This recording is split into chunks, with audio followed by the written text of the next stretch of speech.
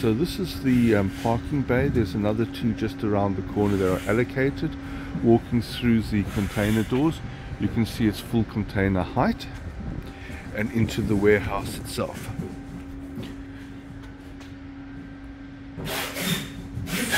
Electric roller doors and up to the ceiling, which is about 6.8 meters in height. Looks like a little amenity over there, and then the warehouse itself.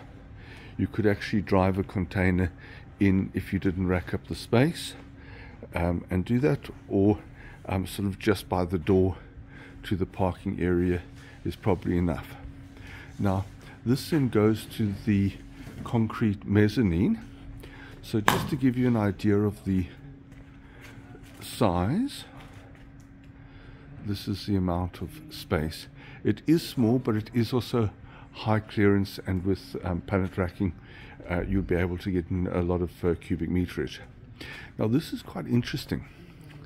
This over here is the front of it. They've used it purely for storage, but this is a door, and also with corporate permission, a signage is allowed.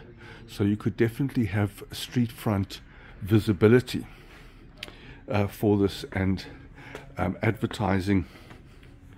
As we walk up, you can see it's in dirty shape, but it's all concrete. It's very, very solid. There is no structural issues, there's no cracks, there's nothing. This is just a good warehouse building, and here is the office, ducted air conditioning, lots of natural light on a decent day, and to the bathroom amenities at the back. So this over here is the upstairs office area, alarm, and this over there is going down to the warehouse area itself.